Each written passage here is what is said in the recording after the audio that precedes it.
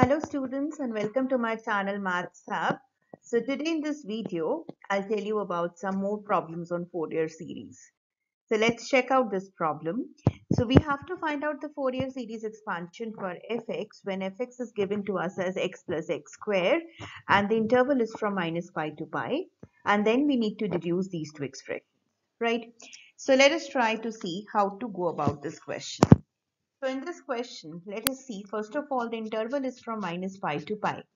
So whenever the interval is from minus L to L, we need to check whether the given function is even or odd.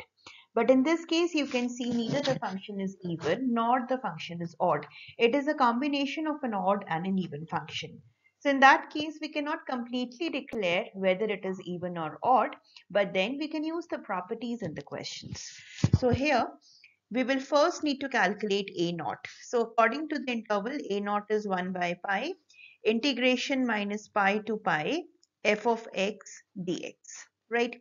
So first of all, since the function is x plus x square, let us put it.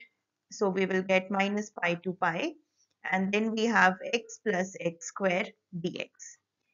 So you can see that we can break the interval. Instead of breaking the interval, we can break the integral, right? So the first integral is minus pi to pi x dx, and the second integral is minus pi to pi x square dx. Now we know that in the interval minus L to L, if the function is odd, the integral is always 0. So you can see this is an odd function.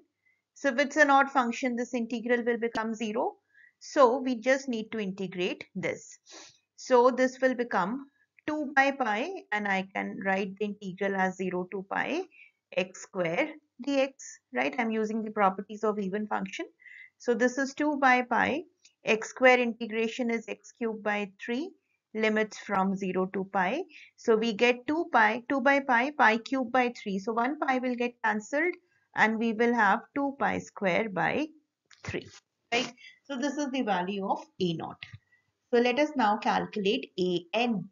So an is 1 by pi minus pi to pi, and then we have x plus x square into cos n pi x. So L is pi, so you'll get cos nx dx. So again, let's make the two integrals as according to the two given functions. So the first integral is minus pi to pi x into cos nx dx, and the second integral is minus pi to pi x square into cos nx dx, right? So now let us see. Now this is an odd function and cos is an even function. So product of odd and even is an odd function. So an odd function from minus pi to pi is always 0. So this is now an even function, and even function product of two even function is even function. So we will get 2 by pi, and I can write this integral as 0 to pi x square into cos nx dx, right? Let us do integration by parts. So 2 by pi here. When we integrate, we get x square. Cos nx integration is sin nx by n. Then x square derivative is 2x. Sin nx integration is minus cos nx by n square. Then plus 2x derivative is 2. Minus cos nx integration is minus sin nx by n cube, right? And we put the limits from 0 to pi. So now again, let's see which integrals will become 0. Sin n pi and sin 0 both are 0. So this will give us 0. Similarly, this expression will also give us 0. So what are we left with? I can take out this 2 common and n square common, and minus minus will become plus. So I have 4 by n square pi. And then when I put in the limits, I'll get pi cos n pi. So pi into minus 1 raised to power n, and 0 will give us 0, right? So 1 pi will get cancelled and we have 4 into minus 1 raised to power n divided by n square. So let me write down the coefficients over here because I need the space. I'll just rub it off. So a naught is 2 pi square by 3. and an is coming out to be 4 into minus 1 raised to power n divided by n square, right? And the third thing is we will calculate bn, right? So just let me clear off the space. Yes, so now let us calculate the coefficient bn now, right? So when I calculate the coefficient bn, I'll get it's 1 by pi, then we have minus pi to pi, f of x, that is x plus x square, and then we have sine nx dx, right? So now let us separate this integral. So we get 1 by pi minus pi to pi x into sine nx dx plus x square minus pi to pi x square sine nx dx, right? So now when I see this integrals, what do I find? I can see that this is odd function, this is odd function. Product of two odd function is an even function. So this will give me result. But this is an even function and this is an odd function. So product of even and odd is always a odd function. So this integral will become 0, right? So this integral will become 2 by pi integration 0 to pi x into sine nx dx, right? So now let us do this integration by parts. So we get 2 by pi, then we have x into integration of sine nx is minus cos nx by n, then minus derivative of x is 1, integration of minus cos nx will become minus sine nx by n square, right? Limits from 0 to pi. So now sine n pi and sine 0 will give us 0. So this integration is 0. And let us see what will the first integration give us. So we get minus 2 by n pi and we have pi cos n pi. So pi cos n pi is minus 1 raised to power n. 0 will give us 0, right? So this is pi gets also cancelled. So we get minus 2 into minus 1 raised to power n divided by n. So let me note down bn over here. So bn is minus 2 into minus 1 raised to power n by n, right? So now let me just clear off the space to do the deduction. Okay. So now let us calculate the deduction. So before we do the deduction, let us write down the Fourier series expansion. A naught by 2 will give us pi square by 3 plus summation n going from 1 to infinity, and then we have 4 into minus 1 raised to power n divided by n square cos nx plus summation n going from 1 to infinity minus 2 into minus 1 raised to power n divided by n into sine nx. So let us find out first few terms of this expansion to understand how to deduce these expansions. So I can take out 4 common, that's it. So when I take out 4 common, now when I put 1, I'll get minus 1 by 1 square cos x plus 1 by 2 square cos 2x minus 1 by 3 square cos 3x and so on.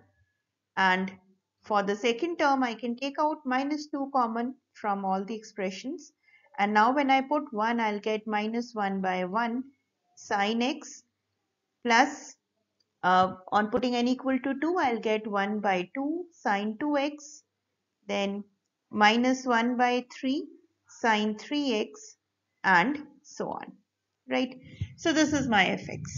Now let us check the deduction part. In the deduction part, you can see I need all the terms with plus and minus terms, and I don't need these terms. I need the square terms. So I have to give some values to x so that all these terms become 1 and these terms vanish, right? So what expression, what value can I give, right? So see, if I put x equal to 0, what will happen? Cos 0 is 1. All these terms are plus 1, right? But then I need alternatively plus minus. So if I put x equal to pi, then what will I get? If I put x equal to pi, what will happen? Cos pi is, okay. So that means the deduction will be for x equal to 0. So let's put x equal to 0 first. So when we put x equal to 0 in this expansion, I need f of 0, and I can see that 0 is a point of continuity and f of 0 will give me 0. So 0 is equal to pi square by 3 plus 4 into, when I put cos of 0, I'll get minus 1 by 1 square. Then I'll get 1 by 2 square minus 1 by 3 square and so on. These terms will all become 0. So minus pi square by 3 will come here, and I can take out minus sign common, and I'll get 1 by 1 square minus 1 by 2 square plus 1 by 3 square and so on, right? So you can see that you can take out this minus 4 this side and you get this expansion, right? Now, for the second deduction, what we need to do, you can see that I need to make all these terms positive. So by x equal to 0, I'm getting alternatively plus minus. So you can put x equal to pi and check, right? If you put x equal to pi, I need on the left hand side f of pi, and on the right hand side I get pi square by 3 plus 4. Cos pi is minus 1, so this will be 1 by 1 square. Cos 2 pi is again positive 1, so I'll get 1 by 2 square. And you can see the rest of all the terms are positive, right? Now the question is how to calculate f of pi. Pi is a point of discontinuity. So how to calculate f of pi? So f of pi will be calculated with the Dirichlet's formula that we have done in the previous video. So it is half f of pi positive and f of pi from the lower limit, right? Left hand limit. So let me explain how to get this value. So we have minus pi in the interval here and the interval here pi, and the function here is defined as x plus x square, right? Now let us try to calculate f of pi plus. Pi, when we add something in this, I'm outside the interval, right? But I know that the function is periodic. So the function also behaves same in the interval pi to 2 pi. The gap is, sorry, pi to 3 pi. The gap is 2 pi, right? So that means if I subtract the period from this function, I'll get the same value. The function is same. So to get inside the function, I can subtract its period and I have to approach it from the positive side. And what is f of pi minus? Pi minus means I'm deleting something from pi. That means I'm inside this interval. Inside this interval, I know the value. It is pi plus pi square, right? Now, what is f of pi minus 2 pi? Pi minus 2 pi will be half of f of minus pi from the positive side, and this is pi plus pi square, right? Now, minus pi in the positive side, that means I'm adding something to it. When I'm adding something to it, I'm inside this interval. So I need to calculate the value at f of minus pi. So it will be minus pi plus minus pi whole square, which is pi square, which is pi plus pi square, right? So pi gets cancelled. Pi square is 2 pi square, that is pi square. So instead of f of pi, we can substitute pi square here, right? And now you can see that you can take this pi square on the other side, you'll get 2 pi square by 3, and then 4 will come here and you'll get this expansion pi square by 6, right? So this is how we go about these deductions, right? So I've also given you one more problem in this question. So you can see the deduction for x equal to 0, and this is the problem. You need to find out the Fourier series expansion for this function. So attempt this question without looking at the solution, though I've given the solution over in this video itself, so you can check your answers, right? And if you like the video, do hit the like button. And those of you who have not subscribed my channel, do subscribe my channel to get the latest updated video, and believe in yourself and you will be able to succeed. Thank you.